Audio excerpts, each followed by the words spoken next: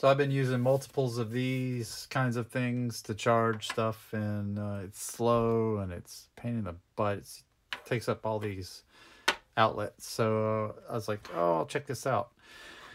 165 watts total. You got to look at their chart to see what kind of configuration based on which ones you're using. But I like the USB-C and the USB-A in the same setup, so I can fast charge my phone. And then I have my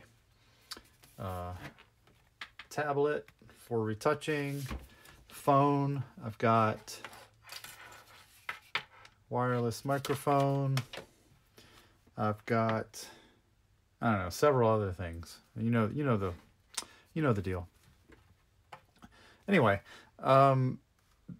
works great. Charges great. No complaints there. When you put it in this little holder, the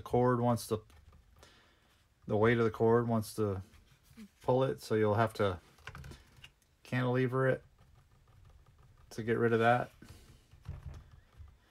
But the most annoying thing on this, really the only super annoying thing, is that the cord is no more than 36 inches long, which is ridiculously short on this kind of product. I mean, to have to be within 3 feet of an outlet, within 3, well, even closer, because you got to run down the wall or over, or that sort of thing. So I mean, you have to be basically on top of the outlet to use this. So your options for locations are extremely limited. I will probably do double-sided tape and stick it under the desk and put this at the edge of the desk and do something like that.